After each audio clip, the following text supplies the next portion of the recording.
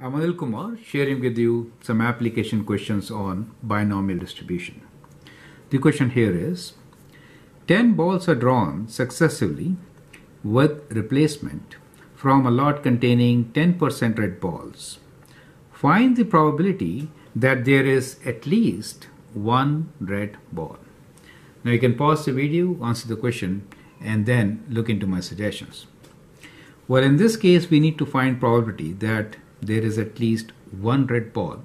So we can define a random variable as x, which will denote number of red balls.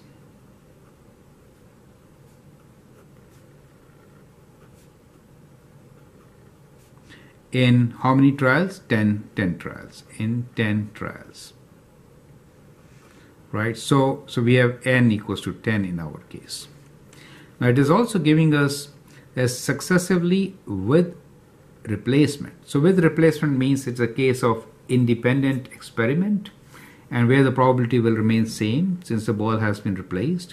And probability should be how much? The lot contains 10% red balls. So the probability for the red ball is how much?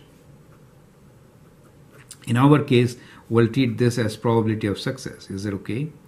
So that is the probability of success, which normally lowercase p is 10%. That is 10 over 100 or 0.10. If probability of success is 10%, what is Q? The probability of failure will be 1 minus 0.10. So that is going to be 90%. Is it okay? So that is the value of Q. So we know our parameters. This is definitely a binomial distribution since we have 10, which is limited number of trials. All are Bernoulli's trials, right?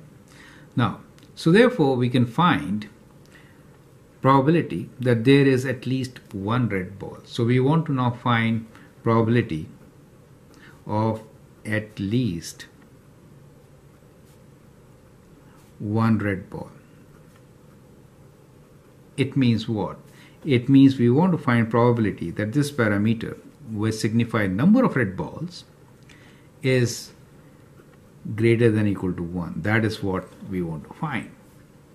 Now, greater than 1 means we could do one way, probability that there's one red ball, 2, 3, 4, 5, 6, 7, 8, 9, and 10, kind of like we could add them all, or we could also write this as probability that it is no red ball at all. So in terms of that, we can find. So if we do that, we have to do 1 minus. Do you see 1 minus probability when there is no red ball? Is it okay?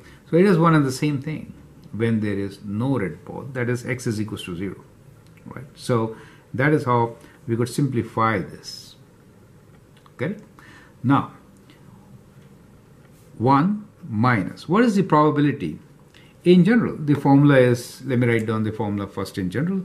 So for any small x, the formula will be ncx, where n is number of trials, p the successful to the power of x, and q failures n minus x. So that is the formula for binomial distribution which we are going to use here. X is 0 for us, n is 10 for us. So it is 10c0. P is 0.10, so we write 0.10 to the power of 0 times Q is 0.90 to the power of n minus x, which is 10. Is it okay? So that is what we need to calculate. So we can use the calculator and calculate this answer. This is 1, this is 1. So 1 minus 0.90 to the power of 10. So that becomes the answer for us, right?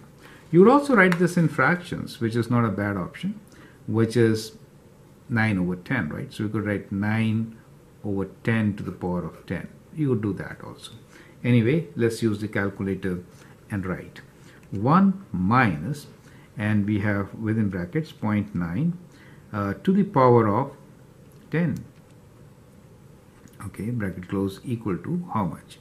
So we have this number as 0.65132, correct? So that is the probability. So in our case, the answer will be, we could write this as 65%, 65.65%. let's say 1%. Is it okay? So that is the answer for the given question. I hope the concept is clear. Thank you and all the best.